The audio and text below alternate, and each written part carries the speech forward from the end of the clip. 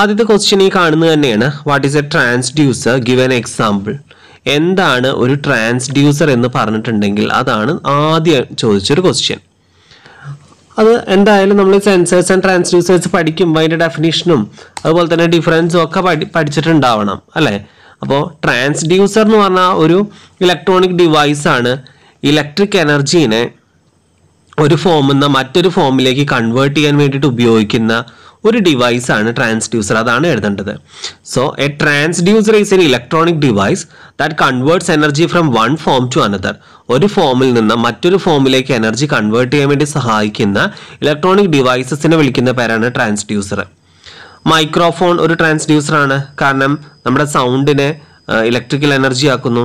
Loud speaker അതുപോലെ തന്നെ ആ ഇലക്ട്രിക്കൽ എനർജിയെ തിരിച്ച് നമുക്ക് സൗണ്ട് എനർജി ആക്കി തരുന്നു. പിന്നെ തെർമോമീറ്ററും പൊസിഷൻ ആൻഡ് പ്രഷർ സെൻസേഴ്സും ആൻറ്റിനയും ഒക്കെ ട്രാൻസ്ഡ്യൂസേഴ്സിന് എക്സാമ്പിൾസുമാണ്. അപ്പോൾ 3 മാർക്സിനാണ് ഇത് ചോദിച്ചിട്ടുള്ളത്. ട്രാൻസ്ഡ്യൂസറിൽ നമ്മൾ ഒരുപാട് കാര്യങ്ങൾ വേറെയും പഠിച്ചിട്ടുണ്ടായിരിക്കും അല്ലേ? Capacitive transducer, inductive and resistive transducer, അങ്ങനെയുള്ള ടൈപ്പുകളൊക്കെ നമ്മൾ പഠിച്ചിട്ടുണ്ടായിരിക്കും. അപ്പോൾ അതൊക്കെ ചോദിക്കാൻ ചാൻസ് ഉള്ളത് തന്നെയാണ് കേട്ടോ. ഇനി അതുപോലെ തന്നെ ട്രാൻസ്ഡ്യൂസറുമായിട്ട് ബന്ധപ്പെട്ട് ചോദിക്കാൻ ചാൻസ് ഉള്ള മറ്റൊരു ക്വസ്റ്റ്യൻ ആണ്, എക്സാമിന് ചോദിച്ചതല്ല പക്ഷെ ചോദിക്കാൻ ചാൻസ് ഉള്ളൊരു ക്വസ്റ്റ്യൻ ആണ്, എഫിഷ്യൻസി എന്ന് പറഞ്ഞാൽ എന്താണെന്നുള്ളത്. അപ്പോൾ ഒരു ട്രാൻസ്ഡ്യൂസറിനെ സംബന്ധിച്ച് ഏറ്റവും ഇമ്പോർട്ടൻ്റ് ആയിട്ട് കൺസിഡർ ചെയ്യുന്ന ഒരു ടേം ആണ് എഫിഷ്യൻസി. എഫിഷ്യൻസി എന്ന് പറഞ്ഞാൽ നമ്മൾ ഔട്ട്പുട്ട് പവറും അതുപോലെ തന്നെ ഇൻപുട്ട് പവറും നമ്മളൊരു റേഷ്യോ ആയിട്ട് വേണമെങ്കിൽ പറയാൻ പറ്റും. Ratio of the power output in the decide form to the total power input. നമ്മൾ കൊടുത്ത ഇൻപുട്ട് പവറും ഔട്ട്പുട്ട് പവറും തമ്മിലുള്ള ഒരു റേഷ്യോ. മാത്തമെറ്റിക്കലി നമ്മൾ പി എന്നാണ് ടോട്ടൽ പവർ ഇൻപുട്ടിനെ കാണിക്കുന്നത്, അതുപോലെ തന്നെ ക്യൂ ആണ് പവർ ഔട്ട്പുട്ടിനെയും കാണിക്കുന്നത്. അങ്ങനെയാണെങ്കിൽ എഫിഷ്യൻസി ഇനെ നമുക്ക് ക്യൂ ബൈ പി എന്ന് എഴുതാം. ക്യൂ എന്ന് പറഞ്ഞിട്ടുണ്ടെങ്കിൽ എന്താണ്?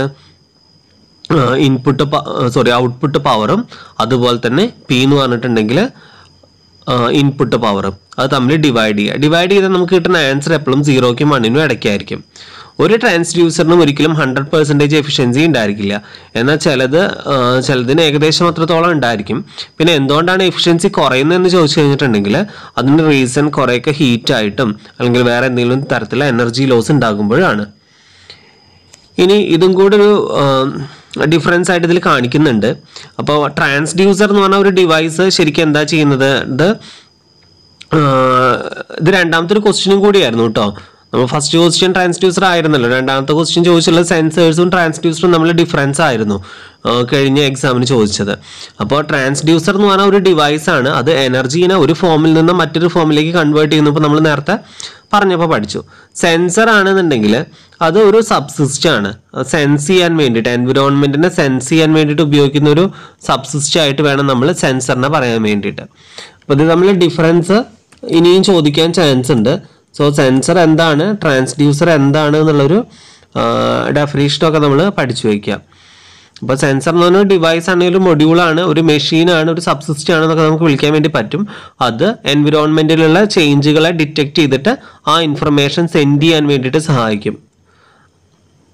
അപ്പോൾ ഇതിലേക്ക് വരുന്ന ഇൻപുട്ട് എന്ന് പറഞ്ഞാൽ മേ ബി ലൈറ്റ് ആയിരിക്കാം, ഹീറ്റ് ആവാം, മോഷൻ ആയിരിക്കാം, മോയ്സ്ചർ, പ്രഷർ, ഇങ്ങനെയുള്ള എന്തെങ്കിലും ആയിരിക്കും ഇൻപുട്ടായിട്ട് വരുന്നത്. അത് സെൻസ് ചെയ്യുക എന്നുള്ളതാണ് സെൻസറിൻ്റെ മെയിനായുള്ളൊരു ജോലി. അപ്പോൾ ഇതൊരു ഫിസിക്കൽ ഫിനോമിനനെ ഒരു മെഷറബിൾ അനലോഗ് വോൾട്ടേജ് ആയിട്ട് കൺവേർട്ട് ചെയ്യും. ഹ്യൂമൻ റീഡബിൾ ഡിസ്പ്ലേയിലേക്ക് കാണിച്ചു തരും, ഒരു LED സ്ക്രീനിലേക്ക് കാണിച്ചു തരും എന്നുള്ളതാണ് ഇതിൻ്റെ ഒരു പ്രത്യേകത.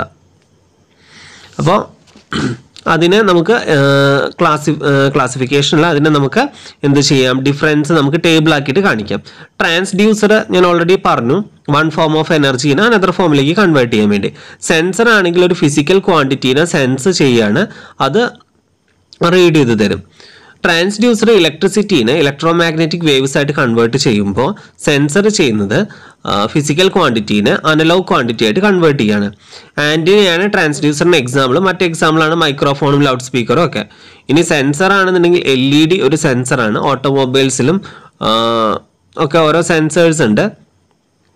പിന്നെ അതുപോലെ തന്നെ transducer converts a measured quantity into a standard electrical signal. അതായത് ഒരു ഇത്ര വോൾട്ട് ഒക്കെ ആയിട്ടാണ് കൺവേർട്ട് ചെയ്യുക. നേരെ മറിച്ച് സെൻസർ മെഷർ ചെയ്യാണ് ചെയ്യുക. ഓരോ ഫിസിക്കൽ ക്വാണ്ടിറ്റിക്ക് അനുസരിച്ച് ഉണ്ടാകുന്ന വോൾട്ടേജും ഓമിക് റെസിസ്റ്റൻസും ഒക്കെ മെഷർ ചെയ്യാണ് ചെയ്യുക. സോ ഇതൊക്കെയാണ് മെയിൻ ആയിട്ടുള്ള ഡിഫറൻസുകൾ. അതുപോലെ തന്നെ എക്സാമ്പിൾസും ഇതിൻ്റെ കൂടെ പഠിച്ചു വയ്ക്കുക. ഇനി മൂന്നാമത്തെ ക്വസ്റ്റ്യൻ ആയിട്ട് കഴിഞ്ഞ വർഷം ചോദിച്ചത് സെൻസിറ്റിവിറ്റി എന്താണെന്നാണ്. Define the sensitivity of A transducer. Sensitivity എന്ന് പറഞ്ഞാൽ ഒരു ഇമ്പോർട്ടൻറ്റ് പാരാമീറ്റർ ആണ്. ഒരു electro acoustic transducer energy conversion efficiency measure ചെയ്യാൻ വേണ്ടിയുള്ള ഒരു ടേം ആണ്. ചുരുക്കി പറഞ്ഞിട്ടുണ്ടെങ്കിൽ നമ്മുടെ ഇൻക്രിമെൻ്റൽ ഔട്ട്പുട്ടും ഇൻക്രിമെൻ്റൽ ഇൻപുട്ടും തമ്മിലുള്ള റേഷ്യോ, നമ്മൾ ഓരോ ഇൻപുട്ട് കൊടുക്കുമ്പോൾ ഔട്ട്പുട്ടിൽ ഉണ്ടാവണ ഒരു ചേഞ്ച് ഉണ്ടാവുമല്ലോ, അതിൻ്റെ റേഷ്യോ. സെൻസറിൽ നമ്മൾ ഒരു ഇൻപുട്ട് കൊടുത്തു, അടുത്ത ഇൻപുട്ട് കൊടുത്തു, അങ്ങനെ ഓരോ ഇൻപുട്ടുകൾ കൊടുക്കുമ്പോൾ ഔട്ട്പുട്ടിൽ ഉണ്ടാവുന്ന ചേഞ്ചസ് കാണിക്കാൻ വേണ്ടിയുള്ള ഒരു ടേമാണ് സെൻസിറ്റിവിറ്റി. പിന്നെ ചോദിച്ച question what are the static characteristics of A transducer ആയിരുന്നു. സ്റ്റാറ്റിക് ക്യാരക്ടറിസ്റ്റിക്സ് എന്ന് പറഞ്ഞിട്ടുണ്ടെങ്കിൽ ഒരു പെർഫോമൻസ് ക്രൈറ്റീരിയയാണ്.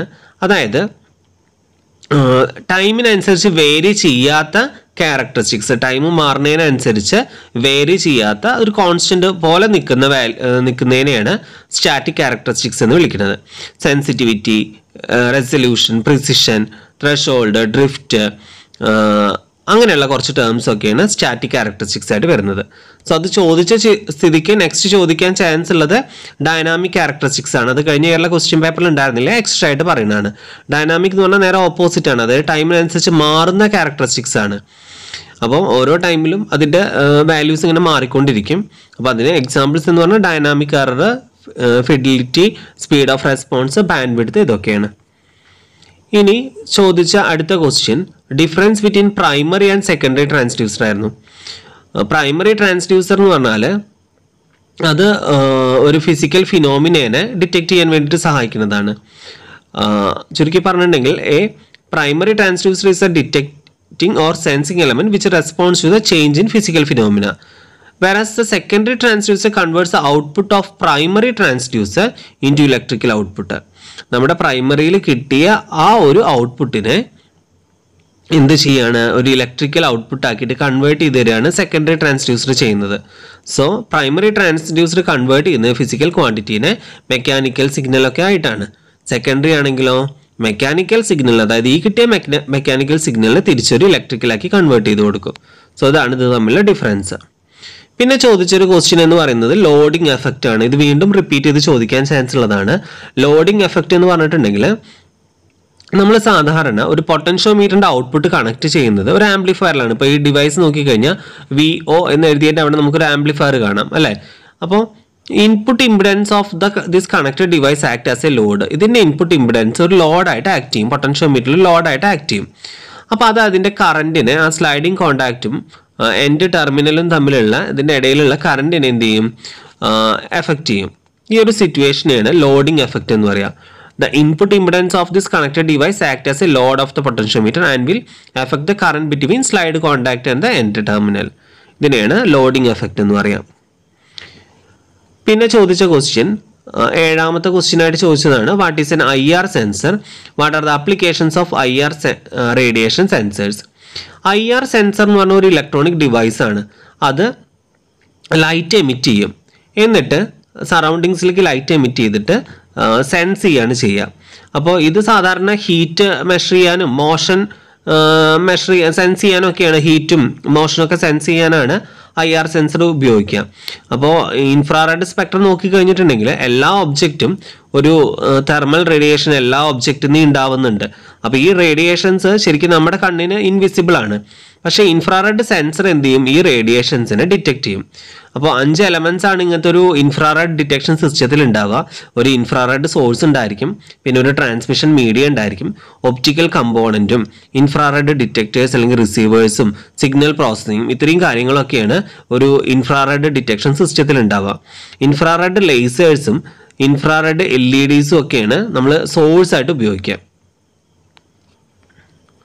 അപ്പോൾ ഈ ഇൻഫ്രാറെഡ് ട്രാൻസ്മിറ്റർ എന്ത് ചെയ്യും, ഒരു റേഡിയേഷൻ ഇങ്ങനെ എമിറ്റ് ചെയ്തുകൊണ്ടിരിക്കും, എന്നിട്ട് അത് ഒബ്ജക്റ്റിൽ പോയി തട്ടിയിട്ട് ആ ഒബ്ജക്റ്റിൽ നിന്ന് തിരിച്ച് റിസീവറിലേക്ക് എന്ത് ചെയ്യും, തിരിച്ചെത്തും. സോ ഇവിടെ സോഴ്സ് എന്ന് പറയുന്നത് എന്താണ്, എമിറ്റ് ചെയ്യുന്നത് IR LED ആണ് അല്ലേ. അപ്പോൾ LED ഈ അതേപോലെ തന്നെ ഒരു ഫോട്ടോ ഡയോഡ് ഉണ്ട്. ഈ ഫോട്ടോ ഡയോഡ് എന്ന് പറഞ്ഞാൽ സെൻസിറ്റീവ് ആണ്. ഇൻഫ്രാറെഡ് IR ലൈറ്റ് വന്നു കഴിഞ്ഞിട്ടുണ്ടെങ്കിൽ, അതായത് LED-യിൽ നിന്ന് പോകുന്ന ലൈറ്റ് ഒബ്ജക്റ്റിൽ തട്ടിയിട്ട് അത് റിഫ്ലക്റ്റ് ചെയ്യുന്നത് ഫോട്ടോ ഡയോഡിലേക്കാണ്. അത് ഈ ലൈറ്റിനോട് വളരെ സെൻസിറ്റീവ് ആണ്. അങ്ങനെ അതിനനുസരിച്ചിട്ട് എന്തുണ്ടാവും, ഒരു ഔട്ട്പുട്ട് വോൾട്ടേജിൽ ഒരു ചേഞ്ച് ഉണ്ടാവും. അതിനെ ബേസ് ചെയ്തിട്ടാണ് ആ ഒരു ഔട്ട്പുട്ട് ഫോട്ടോ ഡയോഡിൽ ഈ ലൈറ്റ് റിഫ്ലക്റ്റ് ചെയ്യുന്ന സമയത്ത് റിഫ്ലക്റ്റ് ചെയ്ത് ഇങ്ങോട്ട് എത്തിക്കഴിഞ്ഞിട്ടുണ്ടെങ്കിൽ അതിനകത്ത് എന്തുണ്ടാവും, അതിനകത്ത് ഒരു ഔട്ട്പുട്ട് വോൾട്ടേജ് ജനറേറ്റ് ചെയ്യും. അതിൻ്റെ വേരിയേഷൻ ബേസ് ചെയ്തിട്ടാണ് നമ്മൾ ഡിറ്റക്ട് ചെയ്യുന്നത് അല്ലെങ്കിൽ സെൻസ് ചെയ്യുന്നത്. ഇനി ഫോട്ടോവോൾട്ടായിക് സെൽസിനെ കുറിച്ചിട്ടൊരു ഷോർട്ട് നോട്ടാണ് പിന്നെ ചോദിച്ചു കണ്ടുള്ള ഒരു ക്വസ്റ്റ്യൻ കഴിഞ്ഞ തവണ ചോദിച്ചത്. ഫോട്ടോവോൾട്ടായിക് സെൽ എന്ന് പറഞ്ഞാൽ സെമി കണ്ടക്ടർ മെറ്റീരിയൽ വെച്ചിട്ട് ഉണ്ടാക്കിയിട്ടുള്ളതാണ്. ഇത് ഫോട്ടോൺസ് ഇങ്ങനെ എമിറ്റ് ചെയ്യാണ്. ഫോട്ടോൺസ് സാധാരണ സോളാർ റേഡിയേഷനിൽ ഉണ്ടാവുക 3 lakh km/s എന്നുള്ള രീതിയിലാണ് ഫോട്ടോൺസ് സാധാരണ ഇതിന്ന് എമിറ്റ് ചെയ്യുന്നുണ്ടാവുക. സോ ഈ ഒരു ഫിഗർ നോക്കി ഒന്നുകൂടെ ക്ലിയർ ആവും. അപ്പോൾ ഒരു ഇലക്ട്രിക് കറണ്ട് പ്രൊഡ്യൂസ് ചെയ്യാൻ വേണ്ടിയിട്ട് ഇലക്ട്രോൺസിന് ഫ്ലോ ചെയ്യണം, ഒരേ ഡയറക്ഷനിൽ ഫ്ലോ ചെയ്യണം. അപ്പോൾ ഇതെങ്ങനെയാണെന്ന് വെച്ചാൽ നമ്മൾ 2 ടൈപ്പ് സിലിക്കൺ ഉപയോഗിച്ചിട്ടുണ്ട്. ആദ്യത്തെ സിലിക്കൺ ലെയർ സൺലൈറ്റുമായിട്ട് എക്സ്പോസ് ചെയ്തിട്ടിരിക്കും. അതിൽ ഫോസ്ഫറസ് ഡോപ്പ് ചെയ്തിട്ടുണ്ട്. പിന്നെ 1 more electron than silicon while the other side is doped with atoms of boron. അതിൽ ഒരു ആദ്യത്തെ ലെയറിൽ ഒരു ഇലക്ട്രോൺ കൂടുതലായിരിക്കും. രണ്ടാമത്തെ ലെയർ ഡോപ്പ് ചെയ്തിട്ടുള്ള ബോറോൺ വെച്ചിട്ടാണ്. അതിൽ ഒരു ഇലക്ട്രോൺ കുറവുമായിരിക്കും. അപ്പോൾ ഇതിൻ്റെ ഇടയിൽ ഒരു സാൻഡ്വിച്ച് ചെയ്തൊരു പോർഷൻ ഉണ്ട്, അതൊരു ബാറ്ററി പോലെ ആക്ട് ചെയ്യും. അപ്പോൾ കൂടുതലുള്ള ഇലക്ട്രോൺസ് എന്ന് പറഞ്ഞിട്ടുണ്ടെങ്കിൽ നെഗറ്റീവ് ടെർമിനലാണ്, കുറവുള്ളത് എന്ന് പറഞ്ഞാൽ പോസിറ്റീവ് ടെർമിനലാണ്. അപ്പോൾ അങ്ങോട്ടൊരു ഫ്ലോ ഉണ്ടായിരിക്കും. 2 ലെയറിൻ്റെ ഇടയിൽ ഒരു ഇലക്ട്രിക് ഫീൽഡ് അവസാനം ഫോം ചെയ്യും. അതിൻ്റെ ബേസിൽ വർക്ക് ചെയ്യാണ് ഈ ഫോട്ടോവോൾട്ടായിക് സെല്ല്. നെക്സ്റ്റ് ക്വസ്റ്റ്യൻ,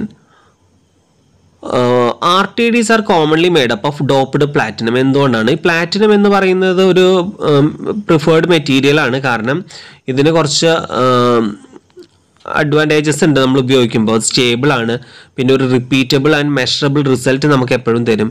ഈ കാരണങ്ങളൊക്കെ ഉള്ളതുകൊണ്ടാണ് മെയിനായിട്ട് എന്ത് ചെയ്യണത്, ഈ RTDയിൽ നമ്മൾ പ്ലാറ്റിനം ഉപയോഗിക്കുന്നത്. സോ ഇത്രയും ക്വസ്റ്റ്യൻസ് ആണ് ഇപ്പോൾ തൽക്കാലം നമ്മൾ ഈ ഒരു വീഡിയോയിൽ ഡിസ്കസ് ചെയ്യുന്നത്. അടുത്ത വീഡിയോയിൽ ഇതിൻ്റെ സെക്കൻഡ് പാർട്ട് ബാക്കി ക്വസ്റ്റ്യൻസ് നമുക്ക് നോക്കാം.